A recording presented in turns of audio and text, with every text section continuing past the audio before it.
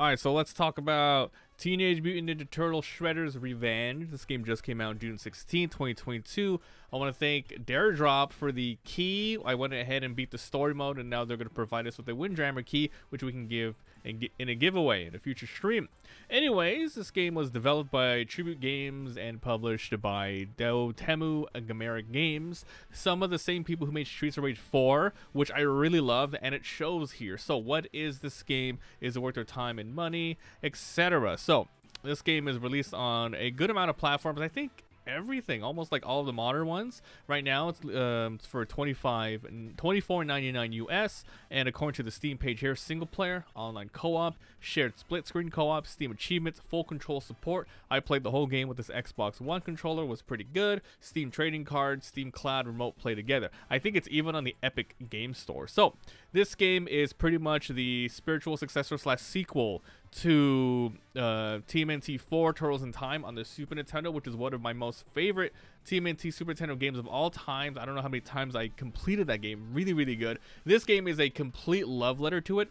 Pretty much everything you know about the first game, you know, all the little quips, all the little memes, you know, Big Apple, 3 a.m., a lot of the characters, etc. Everything is in here. So all the characters that you've seen in the other game show up here in some capacity, which is very, very cool. This game has two different modes, story mode and arcade mode. We'll go ahead and talk about both of them separately quickly. I guess I'll do the arcade mode really quick. It's basically the old school experience. You have to play all the levels straight away with how many lives you start with, depending on, you know, if you play easy, normal, or hard. You're just gonna go stage by stage, go through like levels that take around 4 to around 8 minutes, and you can play single player, 2 players, all the way up to 6 players. At the moment of this review, there's 7 characters. There's one you have to unlock, which is Casey Jones, but all you have to do is beat the game once, which we already did. So that's arcade mode. Go as far as you can, etc. Now story mode, it's very similar to arcade mode, where you're going to be going to the stages in order. However, you can replay the stages in order to get experience. In this game, there's a sort of a leveling up system. It's not like insanely complicated where you're going to be like putting skill points into things. You basically just unlock, oh, you killed 100 bad guys, you get 100 points, you get more HP, you get 1 more life to use, and then you unlock new special abilities which would already be unlocked during the arcade mode. So the first couple of levels in story mode, you're just using all the basic stuff, your whole movesets instead of all the super specials. But let's talk about how every character plays. Basically, everyone has the same moveset, but they have unique properties per unique moveset. Now, everyone has a basic regular attack, and then 3 sort of quick specials that use the ninja bar. You get the ninja bar by attacking enemies and using a taunt, which takes like 2 to 3 seconds to activate. And it's pretty funny depending on the character you use, and then you get a ninja bar and they can use a special. There's basically a stationary one where you hit everyone around you. There's one where you and jump in the air and do a nice attack, a really isolated attack on somebody, and then you have a sort of somewhat screen clearing one. Everyone has those same things, but they kind of act a little differently. Everyone has a double jump, and when you do a double jump into attack, you kind of swipe with your weapon. However, for example, of the uniqueness, if you play with Leonardo, he actually does a crazy sort of spin that does multiple attacks. Same thing with, you know, all the other characters. If you run and you do a dodge into an attack, you basically do a slide. For Michelangelo, it's a multi-hit, etc. You know, Raphael has better throws and all that good stuff. So that's basically it. It plays very similar to the Super Nintendo one. However, the developers here who have worked on the Streets of Rage games that went on to this one did a really, really good job here, making this feel much more alive, more animated, much more. It just has really good flow. It's not complicated as Streets of Rage, where that game's really good. Like, all the characters, you can do lots of crazy combos. You have to do a lot of command normals into specials, etc., and manage you have to manage your HP during your super attacks and get all that, etc. This game, it's more simple, but it's still enough here that you can have fun and not just button mash, though you can. The game does a good job letting you know hey, there's lots of different sorts of enemies where you want to try different moves. If someone shoots guns at you, you can slide under them and attack. If someone has a static hitbox around them, you have to jump and attack them, etc. Wave clearing, throwing enemies back and forth, throwing things in pits. You have environmental hazards. You can blow up barrels, spikes on the ground. You can pick up HP, which is pizza, and in this one they have a new sort of power up. In the other one there was pizza, and then there was the one where it gives you like temporary invincibility to attack around you for like a couple of seconds, and then they added a new one here which gives you infinite ninja power for a while, so you can spam your special moves. So that's pretty much the story mode. You can replay the levels over and over to get experience, and you can only do it for one character. And then once you beat it, you get their ending, and then you can play with other characters. You have to play them all to pretty much unlock all the achievements. There's a good amount here. It's the list is available to you at all times. You know, maybe you want to get like a 300 combo. You want to play with other players and revive them. Speaking with playing with other players, as I mentioned, 6-player co-op here. That's insane. I've only played on my own, and it was really fun. I'm not sure if it's going to scale. Like, if you have 3 characters, are there going to be more enemies, or maybe bullet sponge them, etc.? But if you are playing with others, there's a couple of more interactions you can do. There's extra buttons where you guys can taunt together. You can revive another player, and you guys can heal each other. So there's that.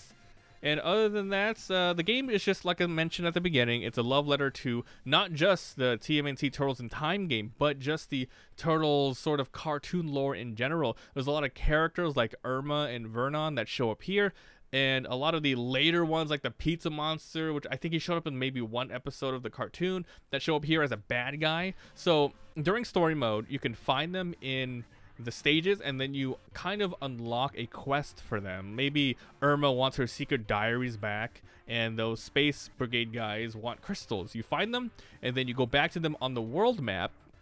And they did a very good job on the world map. It looks very, Super Nintendo-y, where you're just moving to different levels and then clicking on it to go into the stages. But yeah, once you do their quests, you get more points, and that's just the experience points.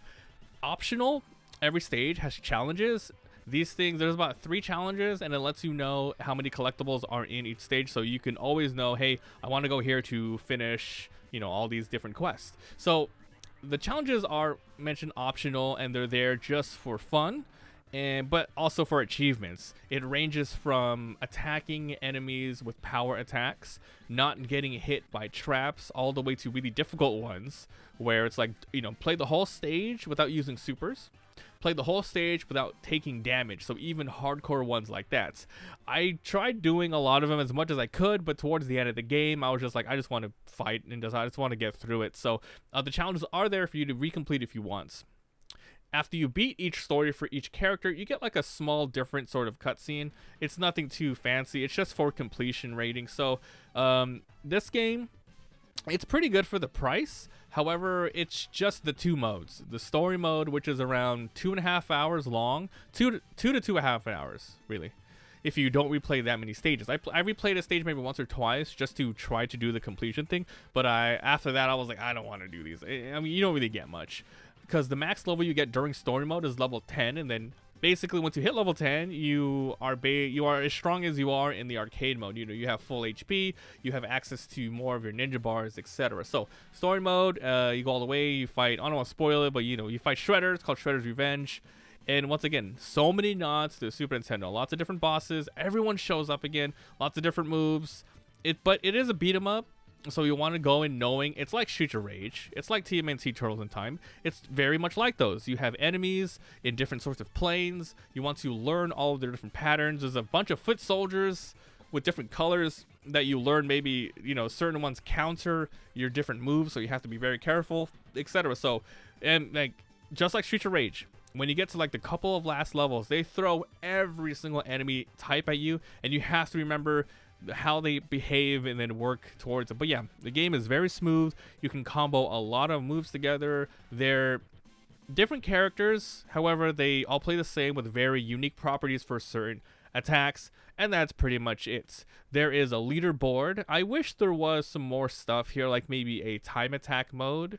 A boss rush mode would be pretty cool, and maybe even a versus one for fun, because that would even and give you more of a nod to the old game. Even though it was much more primitive of the Super Nintendo, basic moves, they still had the, you know, 2 out of 3 rounds fighting in the sewers with Splitter watching you in the background. I do remember fighting my friends during that. That was pretty fun. So maybe they're going to be adding more DLC in the future. If so, I would be very interested to see what they come up with. Like I mentioned, those couple of modes that I wanted might be good to put in there. Maybe some more characters, more DLC levels. But other than that, I think this game was a hit. There's so much love put into it. Oh, I forgot to talk about the music. They have the TMNT music, of course, from the show. It is a small little remix rendition of it. And then they have a bunch of unique and original sounds and soundtracks. There's even one by Ghost Killer from the Wu-Tang with like lyrics and such. So it kind of feels like, you know, it's like Turtles with attitude, you know, that kind of deal. It's nice. It's cool. So environments are great. The graphics are great. This game is just good. It's really, really good. I'm glad it released, and it was not a disappointment at all. The only thing is more content is needed, because after playing for about 3 hours or so, you know, the only thing left to do is just beat story with every single character. And once again, they play very similar, so it's not that crazy to do so. But, you know, I had fun with it. I support these guys all the way, and hopefully they add more stuff and it does well. So that's it. If you guys enjoyed, leave a like. It helps a lot. If you haven't already subbed for daily videos, if you want to see the full playthrough and the footage, I'm uploading it all on the MabiVsGames VOD channel, and come my Twitch, where all of this is being streamed. I'm even live streaming this review live as we speak. Link down in the description. If you have any more questions about Teenage Mutant Ninja Turtles Shredder's Revenge, let me know down in the comments, and I'll try to answer you. Thanks for watching, and we'll see you guys next time. Bye.